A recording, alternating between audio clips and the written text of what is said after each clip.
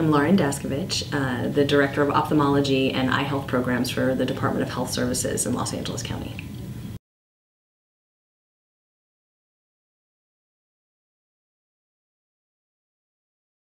In Los Angeles County, we started a teleretinal diabetic retinopathy screening program that is based in our primary care clinics or diabetes clinics, which is really the point of access for most of our patients. And that clinic, now we are running in 14 clinics, actually we have 15 cameras in 14 different primary care clinics spread across Los Angeles County. And we screen up to, at the stage where screening about 75 patients to 100 patients a day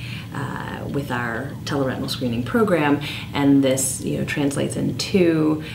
anywhere, depending on the week, between 300 and 400 patients a week in the teleretinal screening program. Well, it's made a big difference for us because historically our eye clinics are very, very busy. We see a lot of severe advanced disease, and so it's helped us actually triage patients more effectively to get into clinic sooner for those that have more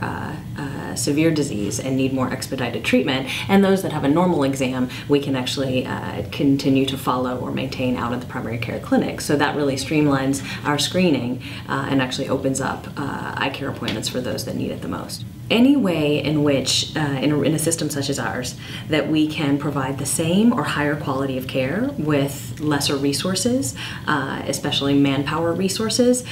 is very effective for our large system across LA County. And so automated screening, a robust, reliable, effective automated screening program would allow us to do that in just that way, of really providing the same or even higher quality of care for the same amount or even less of resources. Based on the robust studies that we and the study numbers that we have recently seen, EyeArt certainly seems like in an automated lesion detection software that it would provide the type of sort of resource saving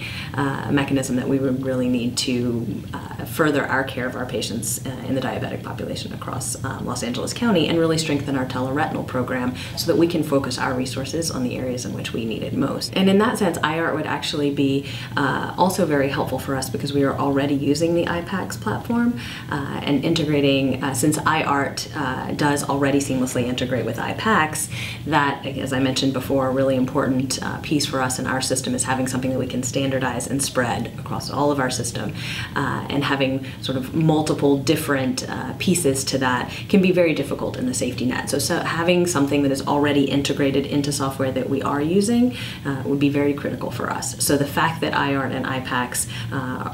are integrated together in that seamless fashion would really help us utilize this software and then also its spreadability across our entire system.